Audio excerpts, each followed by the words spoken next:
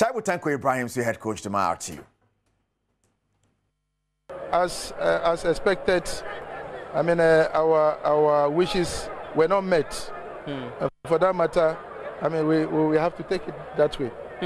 Now, would you say that your players are showing some form of fatigue? Because in the first half, there seems to be some lethargic showing from the players, and then you came back strongly in the second half. You got an equalizer, but then, yeah, you left it all again. Yeah, I wouldn't attribute it to that, except that luck eluded us. That's how I attribute it to.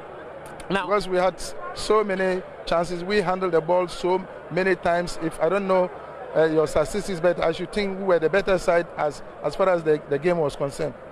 Now you're just a point above relegation, and you still have some more matches to go, all right, though. But how difficult does it make the situation for you now? Yeah, it's really difficult, but we shall scale through. Now, during this transfer window, you did some business. You brought in some players, including a former national youth team player, played a winning team for a while, so that's called Shafiq Muntari, but he's still not in the team yet. What is the real reason behind that? I mean, there was a technical hitch, I mean, from our side and the FA, so that is our bottleneck. Any idea how long it will take for